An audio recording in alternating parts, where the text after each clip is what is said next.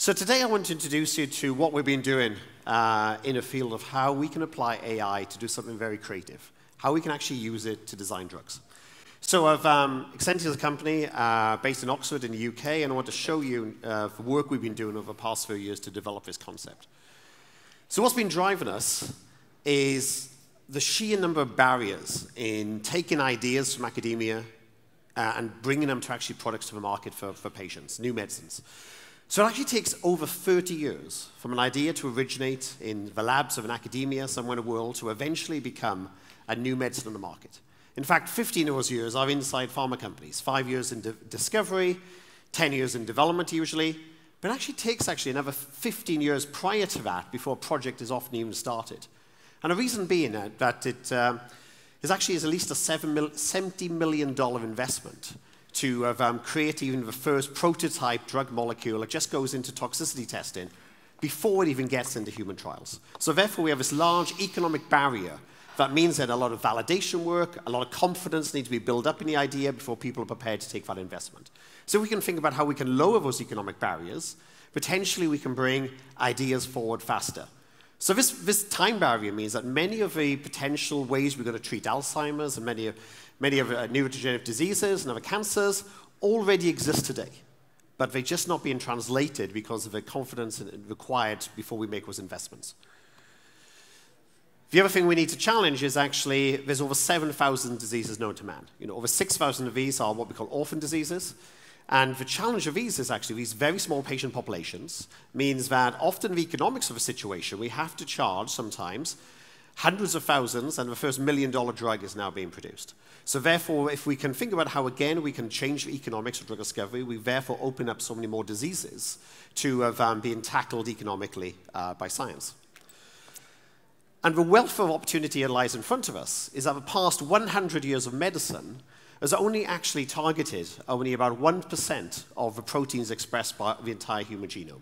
So there's another potential up to 99% of unexploited opportunity how we could perturb and modulate cells and phenotype, which we haven't yet even begun to tackle. So this is where the past 100 years of medicine and pharmacology has taken us.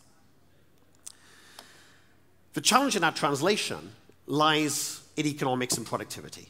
So it costs at least $2.6 billion at the moment to bring a drug to market. For some companies, it actually costs a lot more. And our success rate is only around 12% to actually even when we get into entering human trials. But we need at least 20 projects starting off for beginning for one of them to go all the way through. And we often have to make and synthesize and test to at least 2,500 different experiments on different projects, compounds to be made and tested for one of them ultimately in one project to move forward. So that's 2,500 times 20 molecules need to be made and tested to bring a drug. And even in discovery, it takes at least 5 years from this early stage. What this means economically is that the return on investment for pharma has been declining year on year on year for the past decade. In 2010, you could get nearly a 10% return on pharma investments. Today, it's only 1.9 and dropping every year. There's no reason why that can't even go below zero. So the paradox we face is that during this time, we've actually seen an incredible revolution of technologies. Everything from structure-based drug design, sequencing of a human genome, lowering the cost of sequencing, all the way through to now the ability with CRISPR to modulate and engineer human cell lines.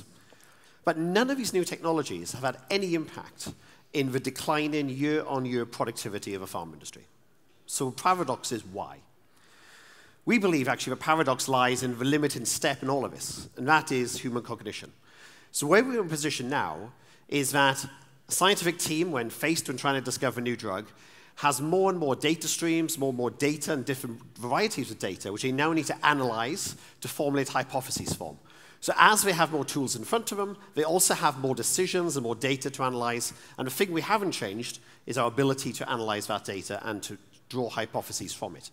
That's where we set off in Exscientia to try to change. How then do we start to automate drug design, not by just integrating the data, but generating hypotheses and actually doing the creative act of designing molecules themselves. And hopefully by doing so and letting the algorithms do it, we'll be in a far more productive position to go from an idea to developing a drug that goes into human trials far quicker and cheaper than is currently being the case. So to tackle this problem, we actually it's actually a problem of how do you start to mimic creativity. Drug design is a creative endeavor. And what we're trying to produce here is a precision engineered product. That's what a drug is. It has to satisfy dozens of different criteria about which proteins you want to hit, which ones you want to avoid, does it want to get into a brain, how long, half-life, how long do you want it expressed in the blood for it to have an action. All of these are dozens of criteria which need to be engineered into a product for it to be fine-tuned, for it to get to market and be safe and efficacious. So the way we thought about this then is how then could we begin to mimic human creativity? And human creativity has several attributes that we can start to mimic algorithmically. So firstly, you need to define your objectives. Here, our objectives I defined are all the properties we need required to be a drug. And here, there's at least 20 objectives on this page here, which we are aiming towards, where we want to get most of them against 0, but one at the end we want to hit. So we want to get is, we basically want to get one peak and flatline everywhere else. The other thing we want to do then is think about how we generate ideas. And this is where we want to think about generative technologies, everything from evolutionary approaches to latest neural net approaches. But in fact, we are big fans of evolutionary approaches for many reasons. And the third part of it is how do you choose, what is good? How do you decide if you are doing something creative? An artist needs to decide when painting a picture if it's any good. A musician, whether or not the music being created fits with a concept of beauty. And here our concept of beauty is defined by our models, the data we can generate, and actually models against potentially thousands of different proteins in the human body, which we can then modulate and measure in silico. When it's doing this then, this is an evolutionary approach, and what we're doing here is evolving a compound until we reach a point where we satisfy all our criteria as closely as possible. This is work we published in Nature, and the exciting thing about this was the first time where we believe a molecule was filed for patent, which had been generated by artificial intelligence. So we showed in the proof of concept that new molecules which satisfy a defined set of criteria could be produced and were novel enough to be patented. What it's allowed us to do then, go to the next page, was we then started to develop a technology and start to then understand what is the key technological problem that we're trying to solve. So we have heard a lot about big data at this conference, and in fact, in drug discovery now, we have a huge amount of data from genome sequencing, over 1 billion interactions in a protein data bank we can mine, etc. Millions of compounds and their pharmacological properties now available in public data sets. But in fact, drug discovery is actually a small data problem, not a big data problem. What we mean by that is, whenever we want to create a new medicine against a new sort of disease target, the chances are that it's one of the 21,000 genes in the human genome, as I said, for which 99% we have little or no data. So therefore, when you start in a project that is actually going to be an innovative drug, the chances are you have very little or no data to start a project with. The question then is how then do you learn from small data sets? And this we see as being the fundamental challenge. And in fact, one of the focus of a company over the past few years has been very much to think about algorithms around the concept of active learning. And I would go as far as to say, even to this audience, that I believe in this domain, drug discovery, active learning is actually far more important in technology than deep learning. Because of a problem we're trying to solve, which is how do you start off with just a handful of data points and learn our way quickly into a solution. So I'm just going to give you an example of this as a sort of a cartoon using some real data. So this is a data set that we got from GSK, so of 2,500 compounds, just like a drug discovery project we saw earlier. And we're going to start off with the least active compounds. These are incredibly weak. If this was actually a drug, you'd probably have to take a tablet this big to have any effect. And what we're going to do is start off with a predictive model, which effectively is 0. So blue means inactive, and as we start to see red, we start to predict activity. So we start off with just 10 data points in our data set. We can't use any other external data. We're only going to learn from the data we're going to generate. And as we run it then, and we start then to make a prediction, test that molecule, bring the data back into the system and do it again and again, we start off with what we call first an exploratory space. We want to explore the space. Here we've just arranged it so we can see it, and most active molecules are clustered towards the top, so your human eye then can start to see it. And by exploring the space, even within only less than sort of 50 compounds, we already got a pretty good model about where we think activity is going to lie. Then we move into what we call exploitation phase, and now we're really going to drill down and try to make every compound to be as active as possible. And now you start to see every compound we start to make now is really filling up the area where the most active compounds are being found. Now, we think about this active learning approach where every molecule is updating the model, and we actually are thinking and asking a question about what data I should collect next. That's what really we're asking. What should be the data point that would give me the most information I should annotate and add to the data set to be the most effective way to search that space? So what we found actually then with this active learning approach, you only needed less than 10% of the data to find all of the most active compounds, and here is a 4 orders of magnitude increase in potency compared to where we started. So far more efficient than a brute force sort of methodology. We then can apply these methodologies then, and we created then a head-to-head. We wanted to do our sort of Kasparov deep blue kind of moment.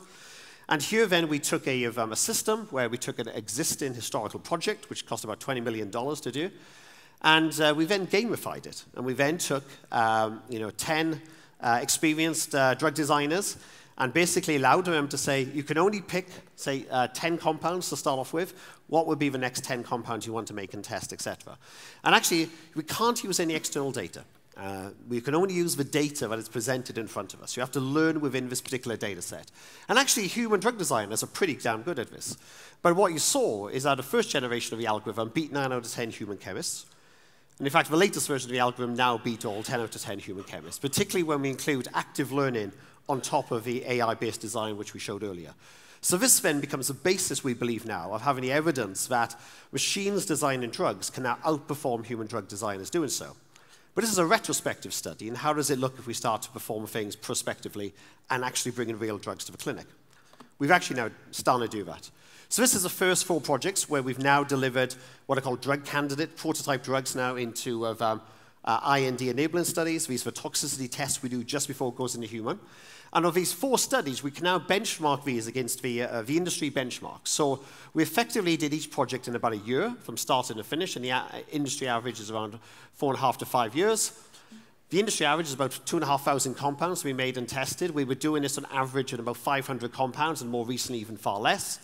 And if we take those metrics and apply it to the economic model we saw earlier, which was basically around 20 projects required to bring a drug to market, you plug those numbers in, and you're actually looking at about a 30% cost reduction in the cost of bringing a drug to market. So that's effectively around 30% of our $2.6 billion cost, which we showed earlier. So this one, we believe now, is a real first evidence of the impact of AI can have on actually the true sort of value proposition it can apply in the area of drug discovery. And we're at a stage now where we're hoping of the 2 most advanced ones moving forward. We'll have now the first molecules moving into the clinic next year. So where we are now is that we really believe that this is how drugs are going to be discovered in the future. And the question then is what next? How then do we start to scale this up? And how then do we think about, ultimately, do we start creating the operating system for the pharma industry to then actually deploy this far wider? And thanks for your time. It's been a great audience.